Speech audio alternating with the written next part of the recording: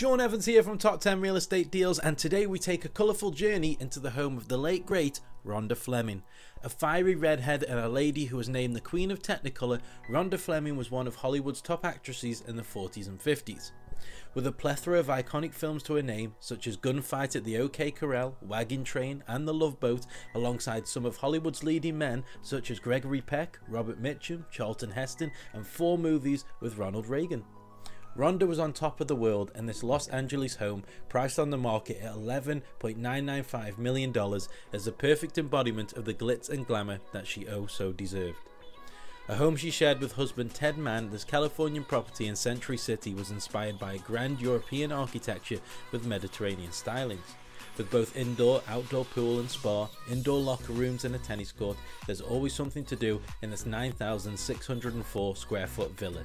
The villa contains 5 bedrooms and 6 bathrooms, with huge windows allowing that natural Californian sunlight to glaze through. The home also includes an elevator, hair salon, exercise room and more, and the property is walking distance of shopping, dining and entertainment areas. This is one vibrant property indeed. So why don't you live like Rhonda and check out this beautiful Century City property now up for sale on the market. I've been Sean Evans, you've been watching Top 10 Real Estate Deals, and stay tuned for every single Monday as we'll be bringing more celebrity properties right to this channel. Goodbye!